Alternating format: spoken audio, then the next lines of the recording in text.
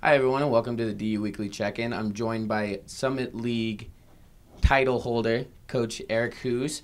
Coach, we'll jump right into the conference tournament. After that first round, you were leading. Second round, the team scored a little bit higher. And then in that third round, just tell us about the major comeback that you guys had, down 8 strokes entering that final round.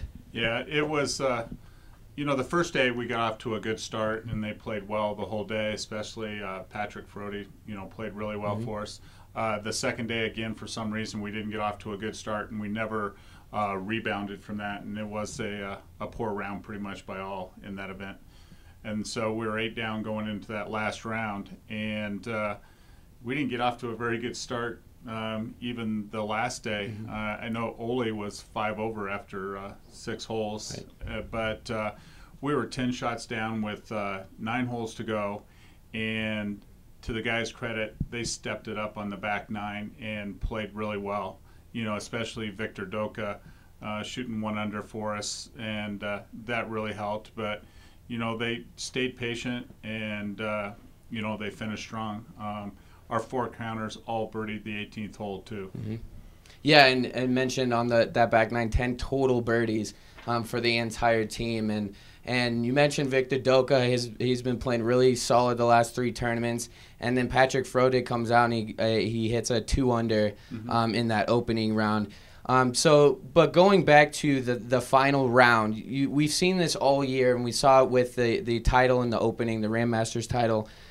It seems like the guys come together in that final round when they all really shoot their lowest score in that final round. What is it about this squad?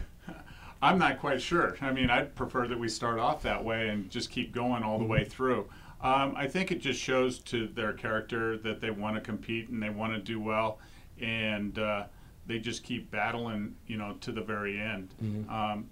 We got off to a good start there, and I don't know if they maybe got a little complacent, but or just that poor start on the second day just put that pressure on, going, holy cow, we need to get going here. But the whole thing both Ben and I were talking about the whole time is just stay patient and keep playing your game, and it paid off in the end.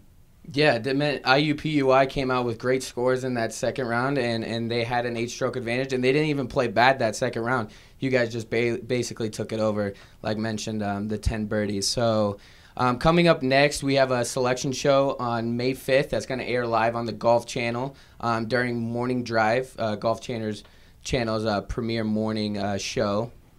And we saw last night with the women's selection show, they announced 3 regions, similar format in the men's, and that first regional round will be played in Hutchinson, Kansas. In the championship. In the championship, so you'll play into it.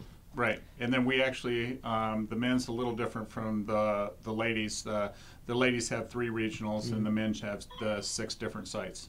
Okay, and so do you know any of the sites that maybe we have a chance of being pitted into? I was looking at that, and being an AQ into there, we can probably pretty much get sent anywhere. And there's not one that's like overly close to Colorado here that they would send us to. There's one in Oregon. I know that golf course, but the other ones, Missouri, Alabama, and all the other ones, not familiar with those golf courses. We're excited to go play wherever they send us.